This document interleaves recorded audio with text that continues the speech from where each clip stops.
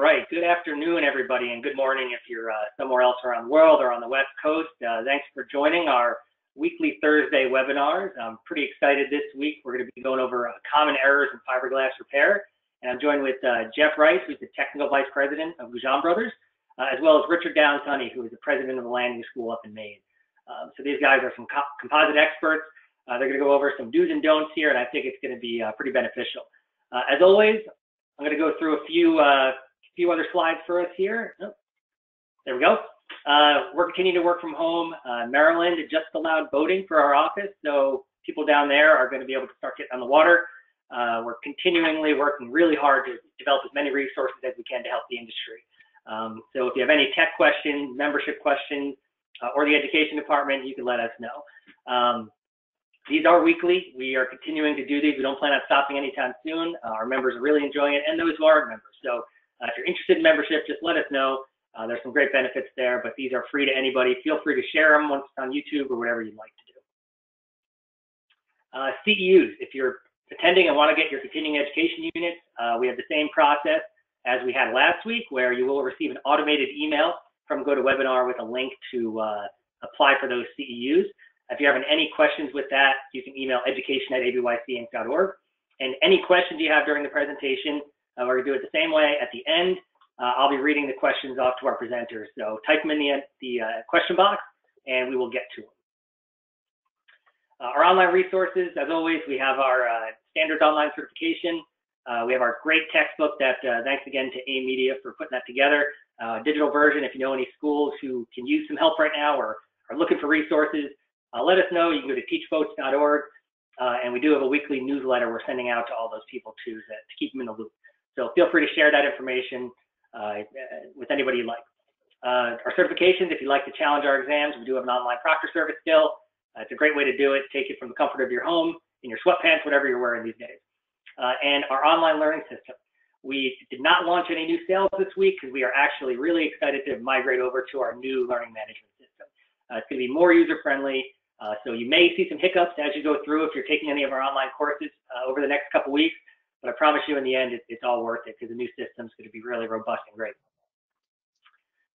We do have our interactive classes, and we're going to have a scheduled out for most of the rest of the year, hopefully in the next couple weeks, to include corrosion and some of our other certification classes, just trying to build out what the best time for them are. It's always going to be this similar format, 3 days a week from 3 p.m. to 4:30. It's live, it's interactive, you can ask questions, as well as our instructors are available in between via email, whatever you need. These are the two we currently have scheduled. There is openings in them, so feel free to register if you like, and any questions, feel free to let me know. And lastly, our next week's presentation is going to be on marine insurance basics. So getting back to the basics of 101 of marine insurance, you know, whether you're a technician, a business owner, just what you need, what you have, what to look for, how it applies, and all that good stuff. So we're really excited to have Jay Pritchett from Starkweather and Shepley present on that. And I believe he might have another person from his company joining him, a little more ocean information on that too. So once again, there'll be something for everybody as we continue to go roll with these webinars. So with that said, I'm going to turn it over to Jeff, and we'll be able to get things going here. Okay. All right, I'm going to drop my camera. Okay.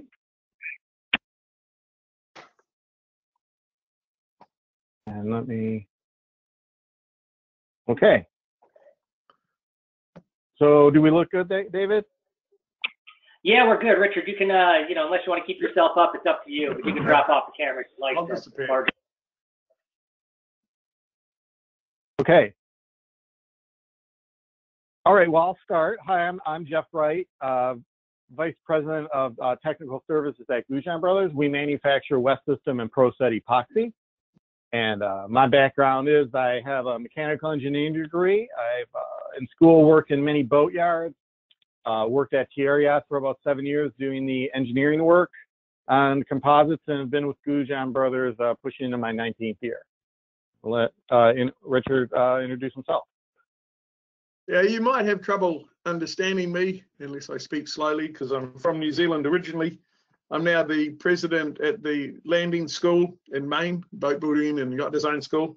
I have a background in composites, had a business in New Zealand, had some activity over here called High Modulus, selling resins and fiberglass and doing engineering.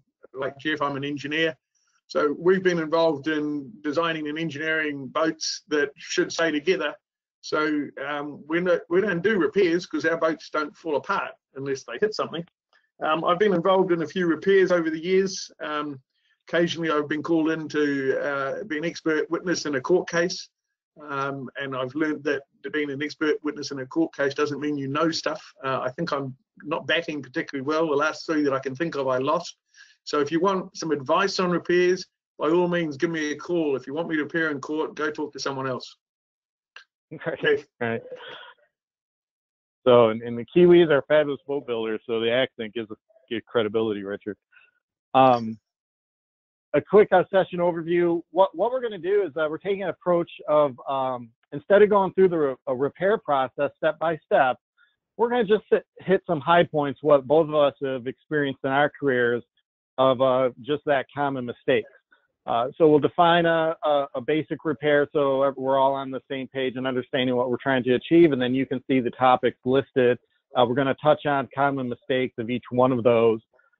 Some are at the end. That's more for those that may be looking at this after. You can pull that up and see, and then of course we will have time for questions at the end. And so I'm going to hit it off.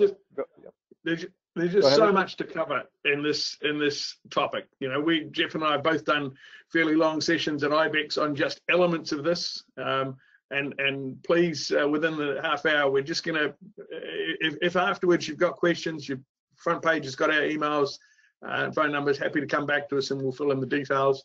Or you can come to the landing school for a year. Jeff. Exactly. So just for nomenclature, and just so you're aware, those that are relatively new to fiberglass construction, there's 2 basic types out there. I'm just going to touch on what's called, when you hear somebody say it's a solid laminate, well, all boats are solid to some extent, but what we're referring to is the laminate of the boat is simply reinforcing fabric and resin. Usually, obviously, fiberglass, it's easy to build, it's easier to repair.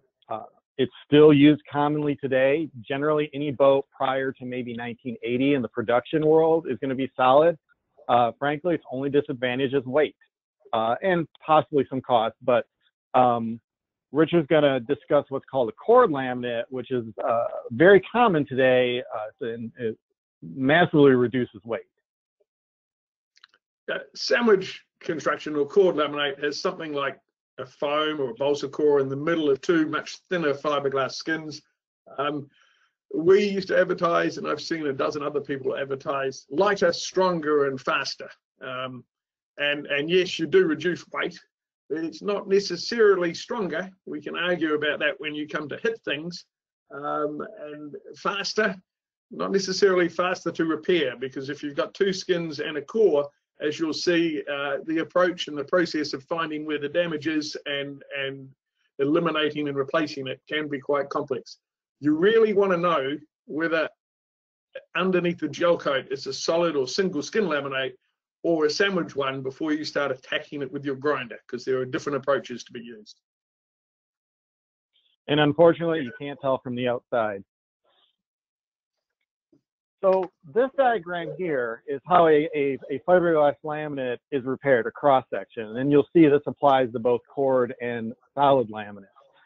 And the key takeaways are that scarf, what we call 12-to-1 ratio. And that's a minimum. You can have a longer scarf ratio. In fact, on very high performance boats and aircraft, things like that, they do expect a longer scarf ratio. But the purpose of that is to do a couple things. One, you can see it gives a lot of bonding area for that patch area, which is on the right, where your new laminate is coming in. So it gives you more surface area, which reduces the load per square inch. And it also gives a nice transition for the load, when the load is applied to the repaired area, to transfer that into the original area. So just similar to, you would not butt joint pieces of plywood together and expect them to be very strong. When doing repair, you want to taper it, get a good scarf ratio to increase surface area and reduce stress concentration. And we always suggest matching the thickness of the original laminate, assuming the repair you're making is based on damage, that the boat struck something and you're putting it back to original. There's no need to go thicker or thinner. We think you get best performance matching the original, assuming you're not repairing a design or construction defect. Would you like that? Yeah, on the thickness, there's a lovely little diagram here showing 3 plies lapping up with a dotted line saying that you've got to sand the excess away. And just as a practical thing, you want to match the thickness. The thickness in the production boat environment was created by as thicker plies or as few heavyweight plies as possible to reduce the labor. You might not want to do that in the repair.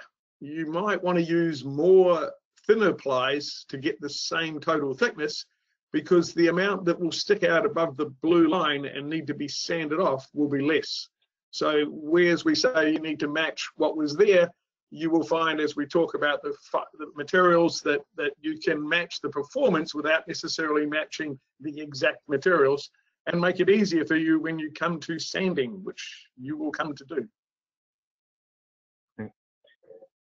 So in assessing, now that we know how to do the repair, assessing the damage, before you go too far, always inspect the gel coat.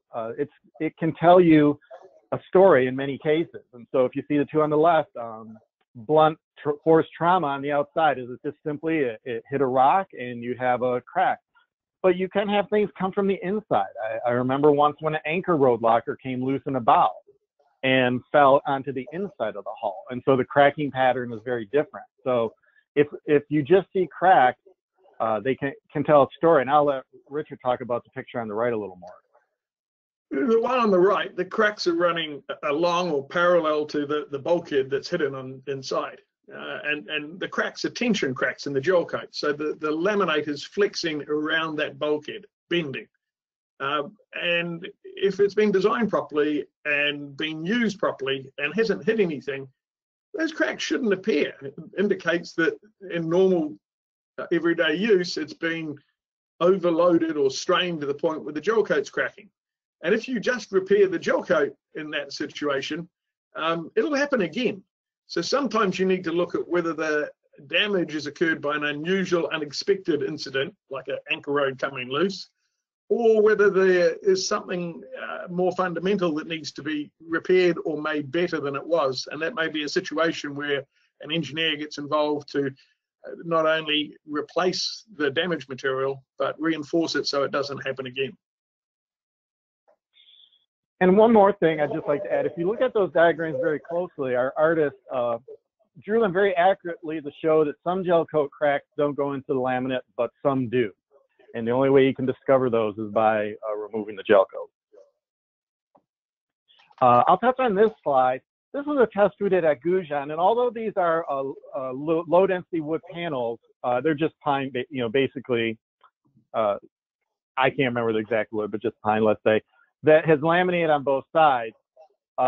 You see on the top picture where you see the masking tape, a weight was dropped onto that. It was an impact. But the bottom picture with the red X is actually the back side away. So that'd be the inside of the boat, let's say.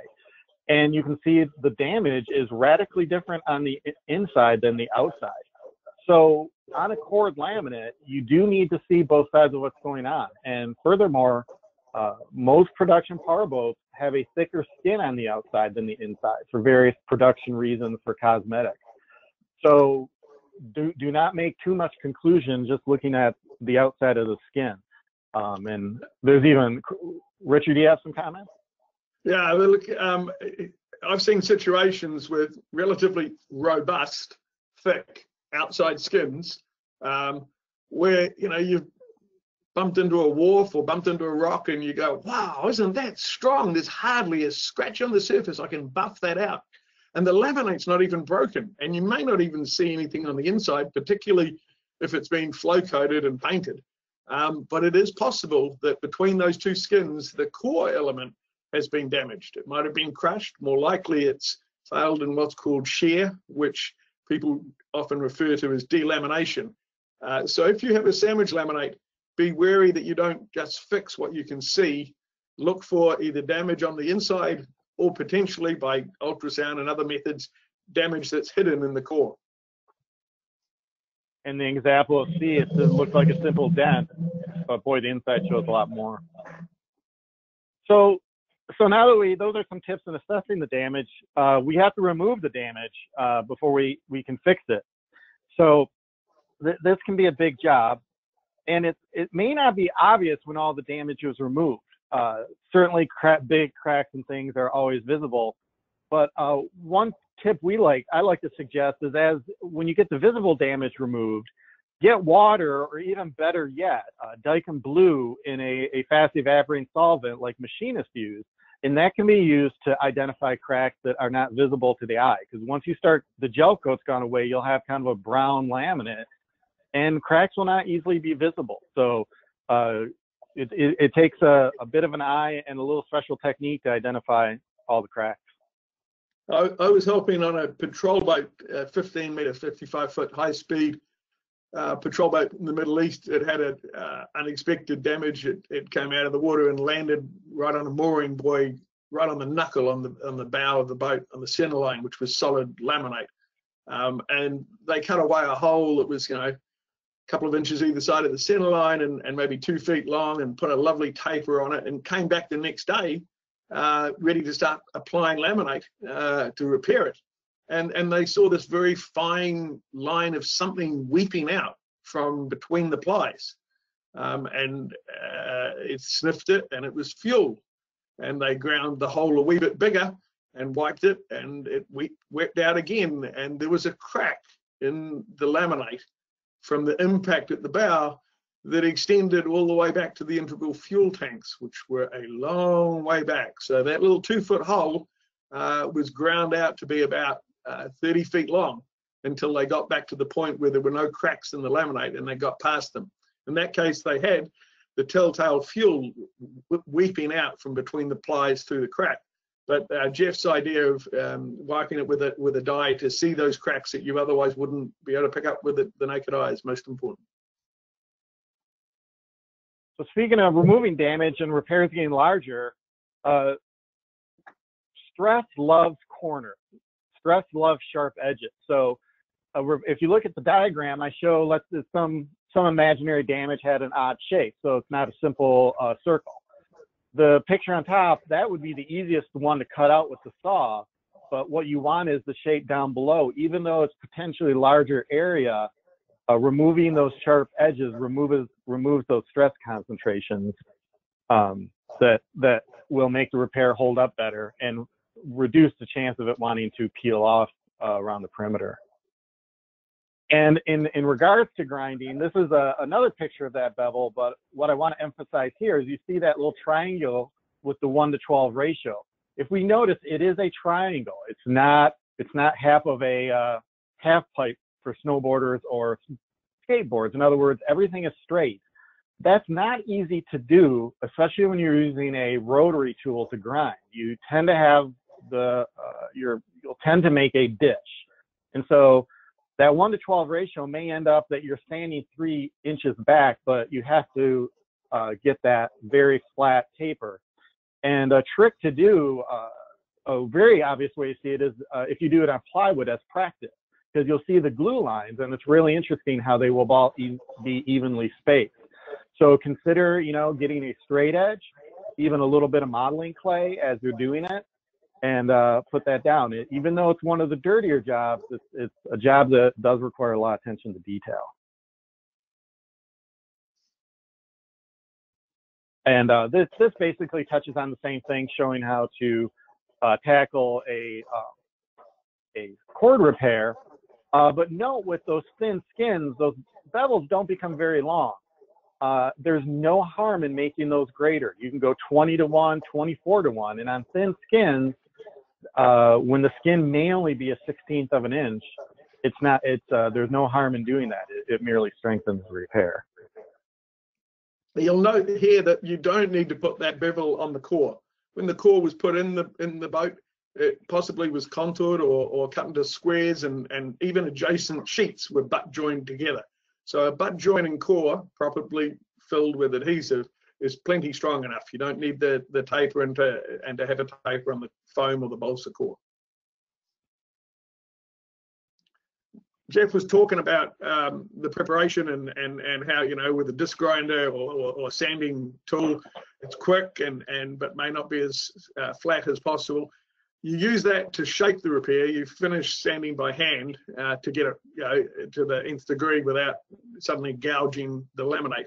But the other thing to remember is you're working with the material. Most production boat building resin systems, somewhere between 200 and 250 degrees F, they're going to start to soften. When they soften, you'll be moving resin, gooey resin or half gooey resin around the surface. It's not, the surface isn't what you want. You want that clean, hard fiberglass surface. But if you happen to heat them to 350 F or thereabouts, the resin's actually going to start to break down, and the resin will burn or degrade before you see flames. It's not going to catch fire. You can do damage to the resin at that interface by getting it too hot with your tool. Then when you bond to it with your repair, you are bonding to resin, which is not good. So you may want to get it done in a hurry, and you may want to put the effort into it, but watch that heat build up, particularly if you've got a sandwich laminate and it's got a core behind it which insulates it. When you sand, you create dust. Dust is not as bad as you might think. Dust is not much different than the stuff we put in resins to fill it. Okay, it's not hollow, but it's small particles. If you get dust on the surface and you're trying to paint it, it's a no-no. Thin coat of paint, little bits of dust ain't going to look good. But a little bit of dust in the surface, wipe it clean, wipe it off, dry it off. But if it was a wee bit of freshly sanded dust and it got wet by the resin, it's not the end of the world. The process of using solvents can help clean it, but can also cause problems. You can contaminate the surface by using a dirty rag or a rag that's been used to clean something else. Or even if you do have a contaminant somewhere on the surface, let's say it's a hot day and you've been sweating and you've dripped sweat on one part, or somebody's come along and if there is any contaminant there, putting it in the rag, in the solvent, and spreading it over the whole surface is probably worse than leaving a little drop of contamination. So there are situations where solvent washing is a good thing to do, but for most situations, a clean wipe with a dry cloth and ignore the sand, the sanding dust. It's not the end of the world. And the reason we're emphasizing that is at Gougeon Brothers, especially with our West System line, we find people have if they have a failure, it's generally due to adhesion. If we think of a fiberglass boat, we have all these long fibers in the glass running through the length of it. That's what's distributing the load. But the repair is completely dependent on the adhesion. The fibers, the old fibers don't run into the new fibers. So adhesion is very important. And contamination, Richard mentioned a great one, coming from hands and sweat. But in northern climates, we find furnaces that aren't running well do that. If it's a small shop and there's lots of mechanical work going on and a two-stroke outboard is putting out a lot of smoke, that can be a source of contamination. So what we always recommend is do your final sanding, your final preparation shortly before you're going to laminate. We don't suggest doing all that work and then putting it over in the corner, because a lot of things could happen between that time and when you go to laminate. So we talked earlier about the material being the same thickness as what you started with, and there's often an argument that says if you're going to put it back to how it was, you should use exactly the materials that were used by the original boat builder. This is one situation where having better materials is better. If you're a production boat builder, having a better resin and a better fiberglass and a better core material adds cost. And over the whole boat, that can be significant. But if you're doing a repair, anyone that's done the maths on it will realize that the difference between paying $3 a pound and $6 a pound for your resin is nothing compared to the labor that's going into that cost, into that repair. The costing of labor and other things are far more significant. And there are a number of reasons why you would look to using a better resin system than was originally specified. For starters, it may be that the environment that you're working in just doesn't suit the system that the original builder used. He may have had a controlled environment. It may have been air conditioned. He may have been using a process such as infusion that requires a very low viscosity resin, and you're doing a hand laminating repair. So it doesn't necessarily follow that because it was built with XYZ resin, you have to use XYZ resin. This following table here gives you a bit of a guide as to what sort of resins you should be using for what sort of base laminate. If the thing was built out of epoxy, either a pre-preg or infused or wet bag, you're probably better to use an epoxy than a polyester or a vinyl ester to fix it. Epoxies, sit at the top of the tree, and a good epoxy is a good bet. In fact, there's no such thing as a bad epoxy. Jeff might disagree because he sells epoxy, but there's good epoxies and very good epoxies, at least when you compare them with bad polyesters. So in terms of the attributes that we're looking for in a repair, which, as Jeff has pointed out, is adhesion, you can't go wrong with an epoxy. Now, you may have some other issues in terms of workability and viscosity, depending on your temperature. Curing time can be an issue, having to get the working time being too long. So there are applications where a vinyl ester can be used. Using a polyester to repair it can work, but you kind of ask yourself, why would I bother when I could get a better resin and avoid? Bear in mind that when you do the repair, by the nature of even with the 12:1 and with the staggers and fabrics, there's going to be a stress concentration there. So having something that's going to carry the load a wee bit better is always a good idea. This picture here, just want to represent two dramatically different repairs, a simple hole and a hull side destroyed. The one on the left, the backer, is quite simple because you have to have something to laminate against. So you can see we suggest it's a little disc with a couple screws to pull through and hold in place with a little glue on the backside. The boat on the right requires a lot more boat building carpentry skills. But what I want to emphasize is that if that's not done well, if the backer is not in the right, does not have the right shape, it will just get more difficult. People who have boat building experience from the landing school know that the frames need to be fair before you plank the boat. If you plank unfair frames, it just becomes much harder. So we strongly suggest spend as much time as you can to get the backer as close to the shape that you need, and not count on fairing to get you there. This is where the 90-90 rule applies. The first 90% of the job, which is fixing the hole, takes 90% of the time. The other 10% of the job, which is making it look really nice, takes the other 90% of the time. And it can be a lot more than that. You'd be surprised until you've done it, how much time and effort goes into filling, fairing, and making it look good. The repair has to be structurally sound, but it also has to be cosmetically acceptable. And the time spent to create the right backer with the right shape will save you time further down the track. So this was an entire seminar at IBEX of when you need to vacuum bag your repairs and when you don't. Vacuum bags is a great processing technique, and it's all over the internet to learn how to do it and so forth.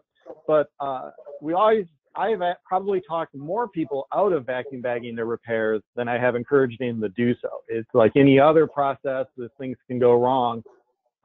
It can also make your laminate too thin by compacting it. So there are places for it, but most production boats do not use vacuum bag technology, and even ones that do, depending on where you're repairing it, hand layup might be okay. So just it is a great technology, but really analyze, put a lot of thought into whether you need it or not. I'm gonna throw one out there that the engineers will go, what do you mean? And then people have to come to me later. But a lot of people say vacuum bagging makes the laminate stronger. It makes the laminate stronger per cross-sectional area, per square inch, because it pulls resin out of it and makes it thinner. But the strength is in the fiberglass. It's fiber reinforced plastics. And if you've got 3 layers of woven roving or fiberglass cloth, they're going to carry the same amount of load whether you vacuum bag them or not. And what you're trying to do here is make the boat carry load, which is not per cross-sectional area, it's per load. So the same number of plies vacuum bag hasn't made the boat stronger. If anything, as Jeff says, it may have made it weaker if it made it thinner. This one here, sorry, the next one is peel ply, isn't it? keep up with the slides. Yes, and neither one of us sell it, but we're going to tell you how good it is. Once you've used it, you'll never go back. When you're buying the stuff at West Marine, or when you're at your local, Chandler or Composites One, or whoever's selling you the stuff, and you're looking at this, and you got your resin, and you got your tools, and you got your buckets, and you got your cleaners, and somebody goes, "You want some of this stuff?" And you go, "What is it?" It's stuff you throw away when you finish with it. And you go, "Really?" Peel ply is the last layer on, quarter release fabric here. It's just, you never go back. It smooths things out. It makes a preparation before you put your fairing compound on easier. It prevents runs from going down the side. It's like, I urge you, $2, $3, $4 a yard, get some peel ply and use it. You'll never go back. It's just, it's a false economy to think, oh, we'll just sand that surface. Just rip the peel ply off and get on with it. Back to the details in fabric, patterning in the pieces is also very important, just like getting your backer in the right place. If you don't pattern the pieces correctly and they end up being too big, you end up having a whole lot of grinding of fiberglass. And if you pattern them poorly, maybe it'll take unnecessary amount of favoring. And it's a lot nicer to be at a workbench with dry hands and dry fiberglass cutting it to shape than sanding fairing compound or glass. So we recommend doing that. And just the large patch versus small patch, my experience is generally in industry, the large patch first is considered a marine repair. It has some advantages in that you get good contact with adhesion, because you have that one first layer has intimate contact all the way through the repair area, all the way up your scarf. We also believe that having all of the ends come up like they did in the first slide show that they're easier to sand off. Small patch is required in aerospace and aviation repairs. It's an excellent way to go too, but at Gougeon, we recommend the large patch because we believe the background behind the small patch is assuming that you're using thin plies of pre-preg material. You may have even done a step scarf instead of a tapered scarf. And you also will have the ability to put one piece over the entire repair to have continuous fiber on the outside, which is not acceptable on the side of a yacht. But next time you get on an airplane, look at the side. Doublers or patches over are very acceptable in commercial aviation. Anything you'd like to add, Richard? Yeah, you can imagine if the last ply was then part of the fairing process, you'd put the last large ply all the way out to the edge, but in fairing, you sanded it off. So it wasn't even bonded to the outside, you'd broken that. You can do it both ways. One thing I was going to note is, you can cut out nice little rectangles, or sometimes your repair's not that shape and you've got to cut out some odd shape. And then you pick your material up and it changes shape and you go, why did I bother? If you've got a material that doesn't have a matte backing or is unstable when cut, it may be worth putting those pieces of material on a plastic backing, piece of simple polyethylene or vacuum bag material, wetting them out on that and then picking them up and applying them to the job, then peeling off the plastic before the next layer goes on. That's one way of keeping odd shapes stable. Yeah, that's a great tip.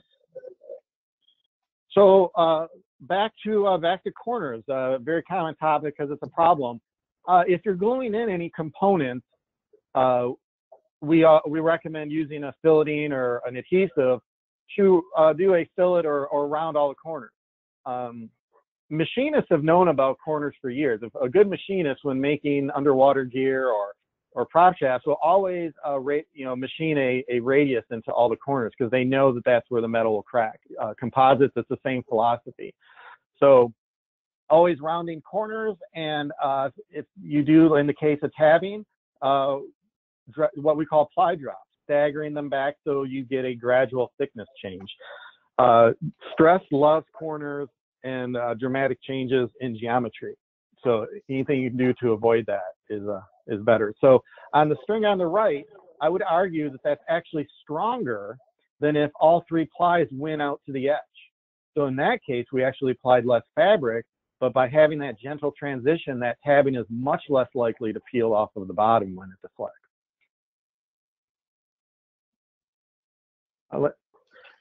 Fairing. Okay, so you've put the fiberglass on, it's all stuck, it's been, you're finished, apart from the fact you've got to make it look good. And if you haven't done this, I got to tell you, it's no fun, and there's a skill involved. You know, finding the high and low spots, putting on material at the right process. I mean, you get to do a lot of this when you come to the landing school, which is often referred to as the sanding school, because you know we get the composite guys to sand and fill and fair and prepare a plug to make a boat mold off, and the wooden boat guys are doing the same at the other end of the shop. It is a skill and a process, and if you do your planning, you map out the area, you take it in steps, you will get there. You may feel that you're taking too many steps and it's taking too long, and you want to rush ahead and put a big wad of filler on and then get into it with the sander.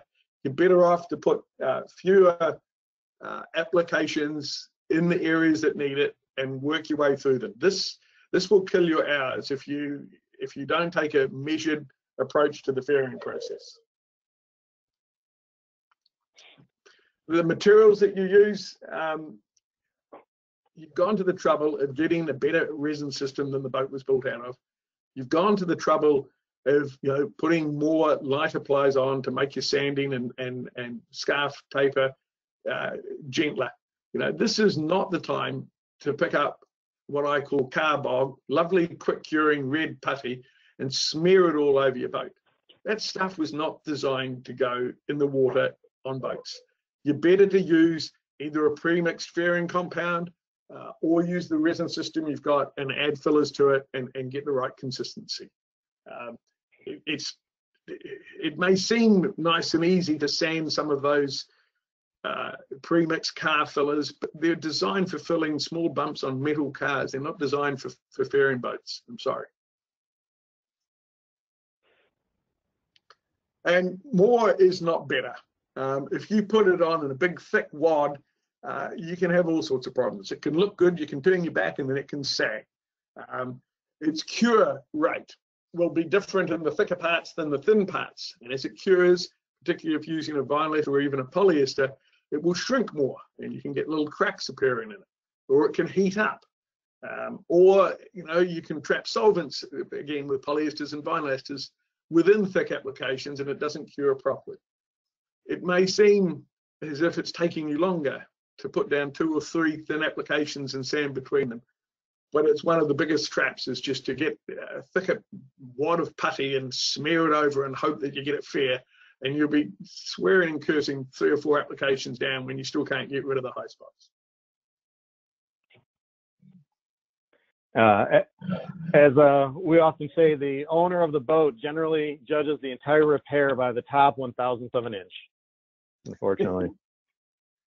So yeah, environmental conditions, we're in Michigan, and obviously a lot of repair happens there. Unfortunately, you have a limit to how cold you can go. Resins, they are a chemical reaction, and chemical reactions generally perform better when they're warm. So be very careful when it gets too cold. The resins, even if it gels up, it may not fully cure at those temperatures.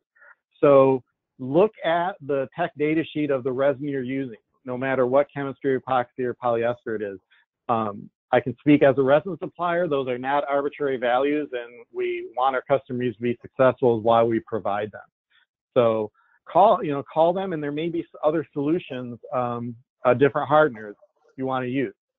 In the case of epoxy or catalyst level for a polyester. So cool temperatures will slow, and you'll also notice the viscosity or thickness will increase, which can make them very hard to wet out fabrics compared to what you may be used to. And then the opposite is true when it comes in heat. They can cure much, much faster. So a slower hardener in the case of epoxy, potentially lower catalyst level in a polyester or formulation would be important. And for very thick repairs, you have to watch out for what's called resin exotherm. The reactions generate a heat when they cure. If it's warm out, they can't dissipate their heat, and basically a chain reaction happens where the heat just becomes very excessive. So there's a guide to what temperatures the resins are suited, and stronger, you can have problems if you get outside of that. And finally, one other environmental condition is condensation. So moisture does not generally affect the curing of a resin. In the case of epoxy, you might get a blush on the surface, but it's two components come to react. It's not like a paint, particularly polyurethane paint, that is reacting with moisture in the air or evaporating. But where we have seen moisture as a problem is if you're working on a large lead keel, let's say, and it's under the boat and it was 50 degrees during the evening. Well, at 8 o'clock in the morning, it's going to take a long time for that keel to come up to temperature. That can cause curing issues because that is such a heat sink. But in the case of in the U.S. Navy, for example, they always recommend that the surfaces have to be 5 degrees above the dew point or anticipated dew point. And that's easy to get nowadays with all our weather apps. So keep that in mind too. If dew starts to form while the resin is curing, that can create some issues if water condenses on the surface.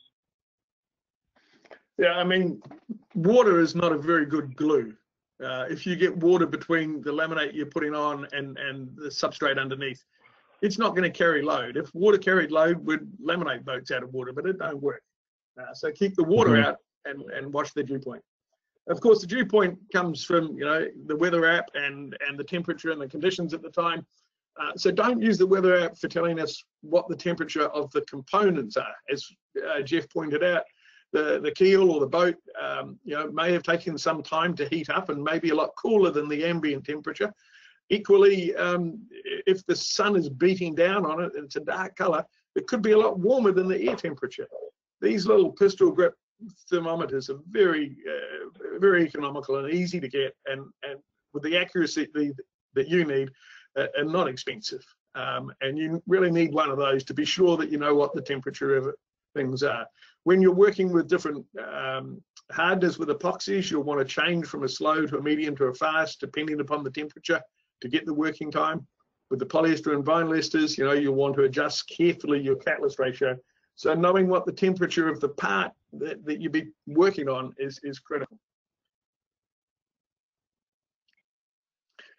Knowing what you've done and remembering it is fine if you're going to be the only person that even needs to know, because you've got a great memory and you can probably recite everything that we've done now without going on the YouTube and looking at it later.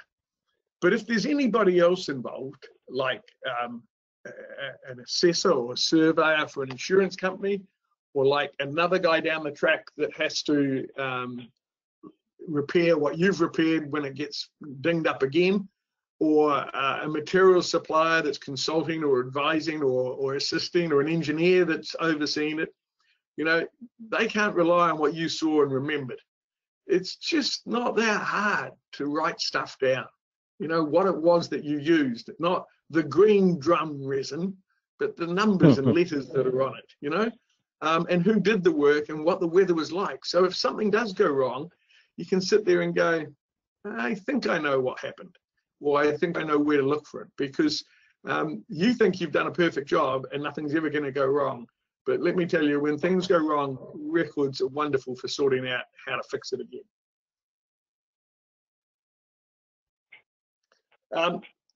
Epoxy resins, and for that matter, polyester and vinyl esters, don't work if you don't put the right stuff in the container. It's like making a cake, If it calls for 2 eggs and a cup of milk, and you put in a cup of eggs and 2 bottles of milk, it's going to be different. It's not going to work, So there's ratios. They're generally given to you by volume and by weight. If you've got a volume marked container and you're careful, you can do that.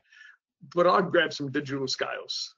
I've got some here in the kitchen that weigh to an accuracy of 1 gram up to 5 kilos, 10 pounds. It's just cheap little scales my daughter uses for checking how many calories she's eating every day. Grab those, just don't return them to the kitchen covered in resin. They're not expensive. Right.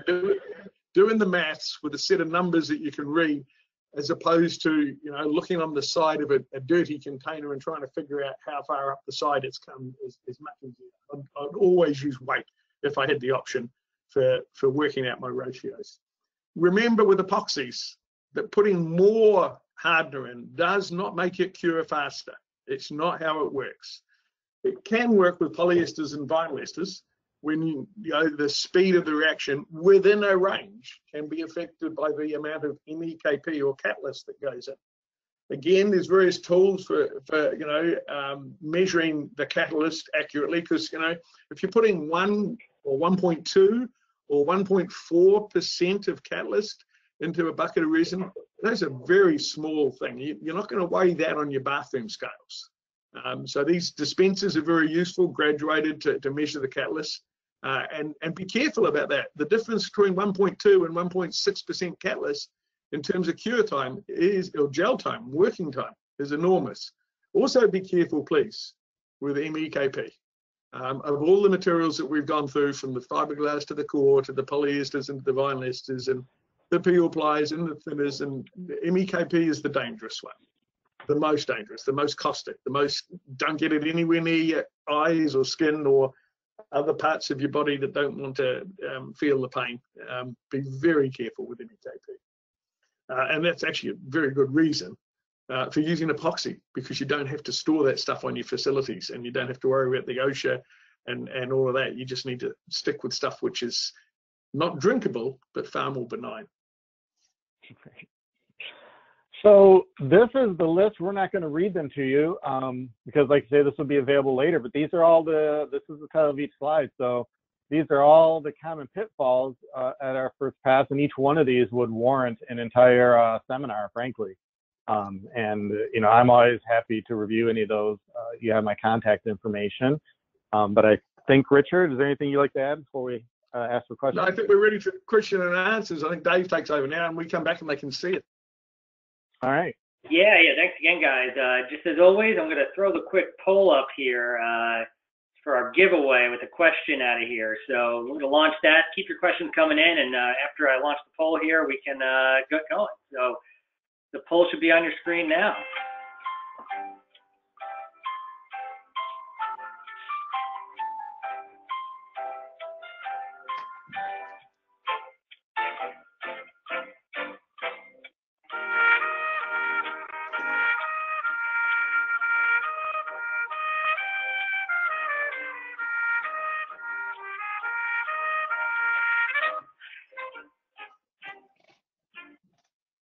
All right, so I'm going to close the poll here. It looks like people are paying attention. The question I asked is what was the most common cause of failure, and 91% got poor adhesion. So people are paying attention out there. All right, so let's start at the top here.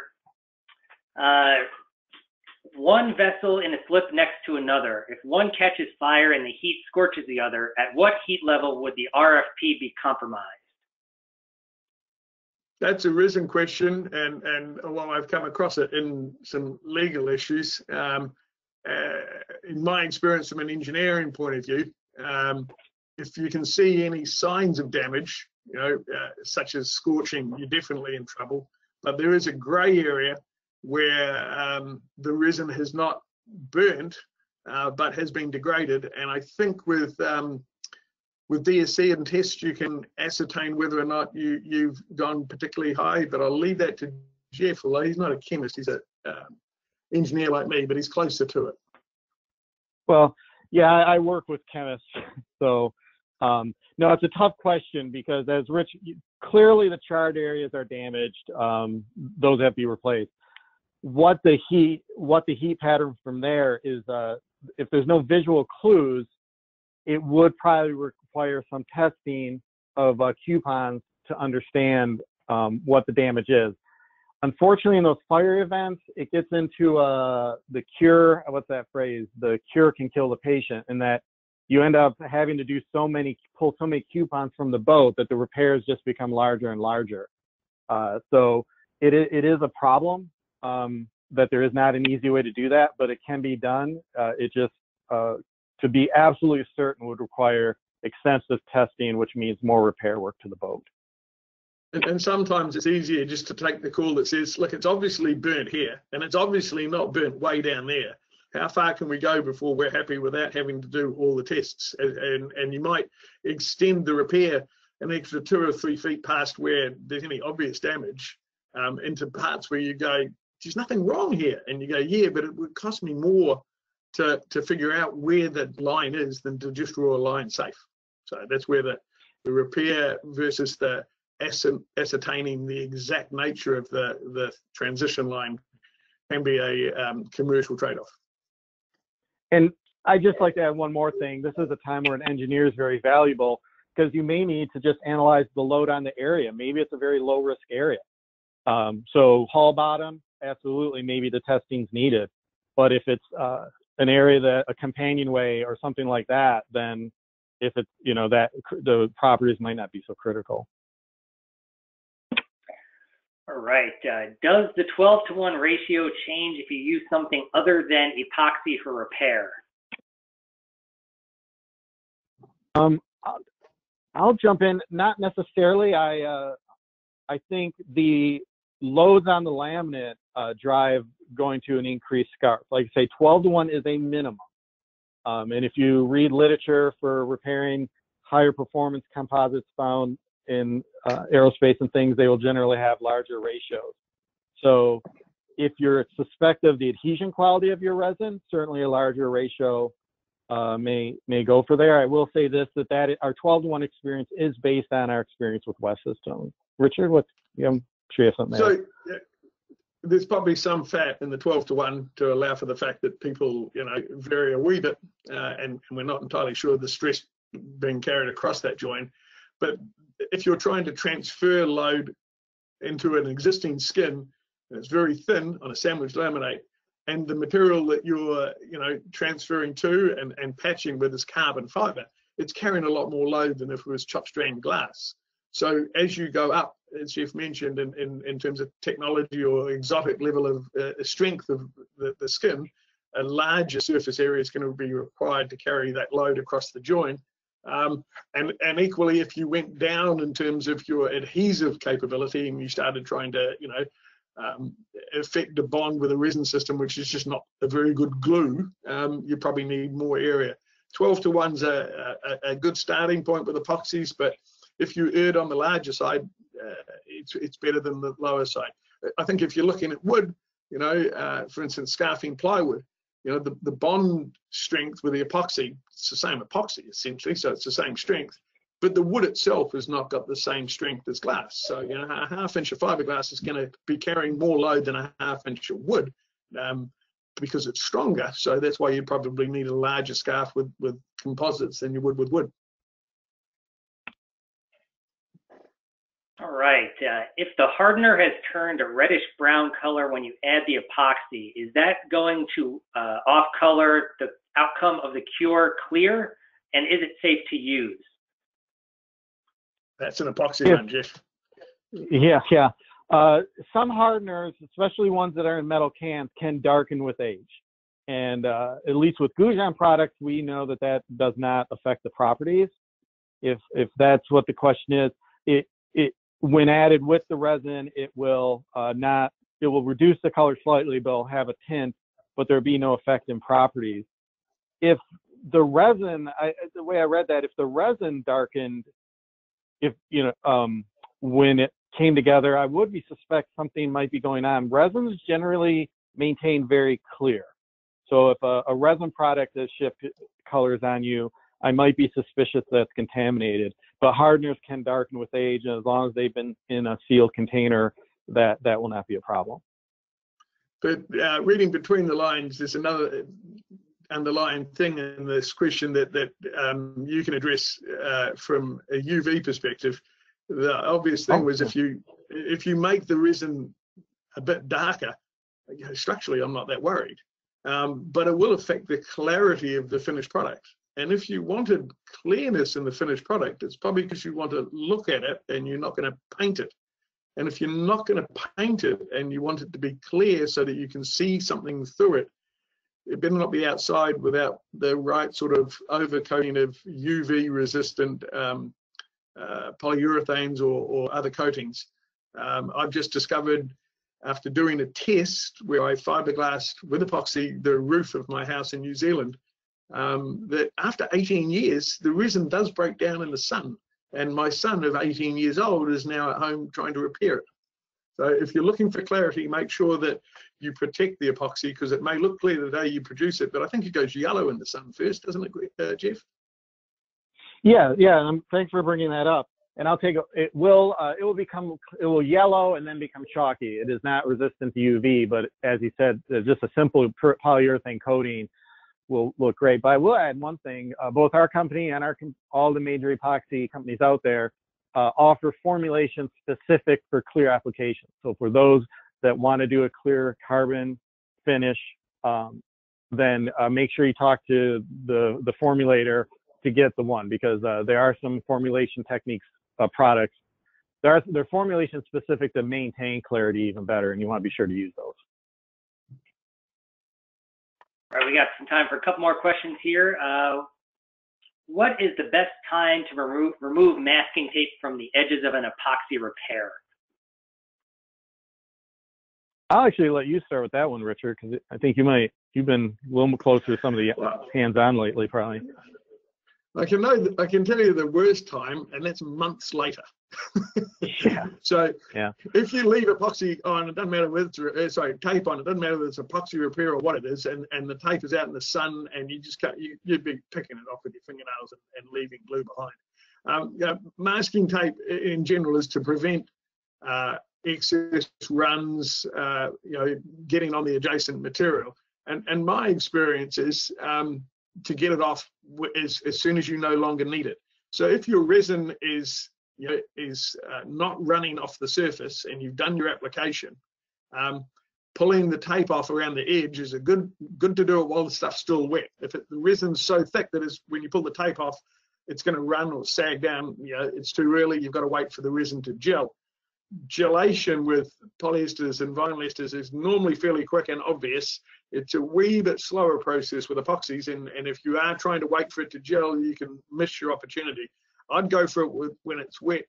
The caveat to that is if your masking tape is not just got resin running off the job onto it, but has also got a little bit of fiberglass, drifting past the edge of the largest patch and onto the tape. As you pull it off, you may drag that piece of fiberglass. So, you've got to be careful that you're just pulling off tape with resin on it. Tape with fiberglass on it, you probably want to leave it to the point where it has gelled and just gelled, and you can run your box cutter knife gently through as you pull the tape off along the edge to cut any fibers that are lapping onto it. But leaving it till it's completely gone hard, yeah, you're going to probably have an issue getting the tape off, because it's going to tear around the big thick lumps. Some of it may come off well depending upon the strength of your tape, but if you've got any big blobs, your tape's going to rip around those, and you'll be back at it with a chisel. And the wet trimming technique that you mentioned is a great way to go if you got to get rid of glass to catch it while it's gelled. I will add that what we call flash tape, and I'm not sure if that's an industry term or just a made-up term, but tape with a little more plastic can sometimes perform better. Low-cost masking tape, the resin can almost soak through or underneath it. So a plastic tape generally works better, what we call flash tape, although they cost more. All right, and I think we'll throw in one last quick question, or at least I think it'll be quick. What is the shelf life of hardener and resin? Not forever. Yeah, I can start there. You want to talk to the manufacturer, and this is not meant to be any plug for epoxy, but epoxies tend to have a very long shelf life in years. Polyesters tend to be shorter because they're what they call pre-promoted to encourage the reaction. So with polyester products, I often like cooler temperatures to be stored and may have a shelf life in months. Epoxy resins actually prefer being stored in warmer temperatures and will have a shelf life longer than that. But in any case, as Richard mentioned, can't emphasize enough proper storage, sealed containers, MEKP catalysts, and a proper shelf. But it should be dated. Do you have anything to add, Richard? If you've got resin that you think is getting a wee bit old in the tooth, one of the obvious signs with the epoxies, particularly with some of the hardeners, is the resin that's come out, or the hardener that's come out and is around the edge of the tin may go a bit frothy brown, but that doesn't mean the stuff inside's gone off. What you want to know with that resin, if it's too old, what's wrong with it? Now, you can smell cheese that's gone off, but you know, you sniff the resin, it smells as bad as the day it was made. There's nothing gone wrong with it from a smell test. The characteristics that will change, that will concern you, will be firstly viscosity. So if it's not the same sort of runniness and wet out characteristics, something's advanced in the mechanics or the chemistry of it. And the second, but equally critical, is whether or not it cures at the same rate with the same amount of catalyst or amount of hardener that you would normally add. You know, at the landing school, by just virtue of the fact that we use a little bit of this and a little bit of that and a little bit of something else, and some of people give us resin that's a little bit old, we often have resin that we look at the container and go, ooh, I wonder if we can use that. And we do a gel test where we'll take the vinyl ester and add the right amount of catalyst, and then we'll put a little jig, but you can just do it by watching it, dipping a stick in it. And our experience is that, you know, with those systems which are being pre-promoted, as the promotion level goes down over time, you know, the gel time will stretch out longer and longer to the point where you're going, yeah, it needs to either be re-life with some promotion or replaced with new stuff. So you can test to see if it's past its use by date by seeing whether it goes off the same rate. And if it's not doing what it should be doing, you'd probably better to, if there's a small quantity, just to get some fresh stuff. Big drum, you know, you might ask the supplier to re-promote it. It's not something you want to do yourself, because I said MEKP was a nasty thing. There's nothing nastier than putting MEKP with the cobalt promoter and seeing what happens. Just don't do that. Two nasties in the shop at the same time is more than twice as nasty. Mm-hmm. A pot life test is never a bad idea. A simple 100-gram pot life is always a good QC check before you start. Great. Well, we're at our hour here, so really appreciate it. Thanks again, Jeff and Richard, for helping us out here. And thanks for being kind enough to offer your contact info. So anyone with additional questions, I'm sure they'd gladly help you out. If you're here and you're watching this on YouTube, you'll see the link pop up on the screen sometime now. Matt keeps moving it around on me in weird spots, but it'll be on the screen. If you're watching it live, you'll have a follow-up automated email that will come out tomorrow with a link to apply for the CEUs. So once again, thanks everyone for showing up. Any topics you think we should do, shoot us an email, and we will see you all next Thursday. Thanks again, Richard and Jeff. Thank you very much. Thank you. Thank you.